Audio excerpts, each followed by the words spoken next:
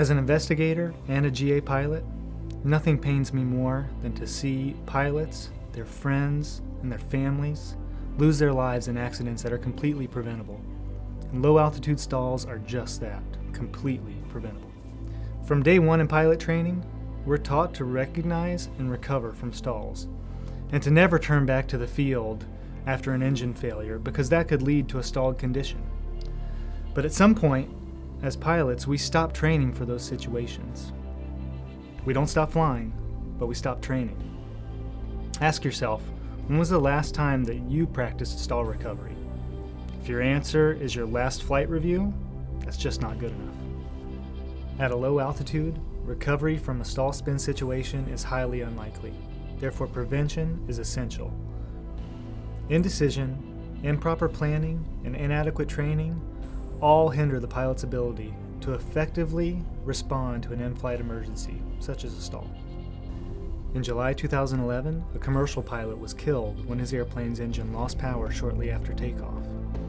Ahead of the airplane lay a long dirt road and a hayfield, yet the pilot sought safety in the runway behind him, and in the attempted turn, lost control. In August 2010, 2 hunters were killed while scouting for moose when the pilot stalled the airplane at low altitude and crashed. Witnesses reported seeing the airplane flying at approximately 100 feet just prior to the accident, and numerous moose hoof prints were found surrounding the accident site. We see a handful of these aptly named moose turn stall accidents every year in Alaska.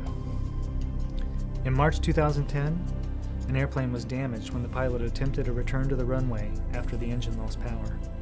During the attempted turn, the pilot lost control of the airplane and crashed about 500 feet short of the runway. Directly ahead of the airplane when the engine lost power was an 1,800-foot clearway. There are at least 5 things that you can do to avoid being involved in this type of accident. Number 1, honestly assess your skills. Ask yourself if you're ready to quickly and safely react to a stall in the airplane you're flying. Are you sure? If not, get the training and resources to ensure that you are. 2, know your plane. If you're in a plane that you have little or no experience with, make sure you understand the stall speeds and characteristics of that aircraft. 3, react immediately. At the first indication of a stall, immediately reduce the airplane's angle of attack. An immediate response is crucial to a safe recovery. 4, manage distractions when you're maneuvering at low altitude so you don't get into a stall situation. And 5, don't show off. Unless you're a trained airshow pilot, resist the temptation to show off by performing maneuvers for those on the ground. Such distractions have too often led to humiliating and deadly outcomes. I would not be here to speak with you today if it weren't for continuous training and repetitive preparation on what I would do when and not if a problem occurred, especially on takeoff and landing. This is why professional flight crews train so often and brief every flight with a statement saying, if this happens, this is what we're going to do.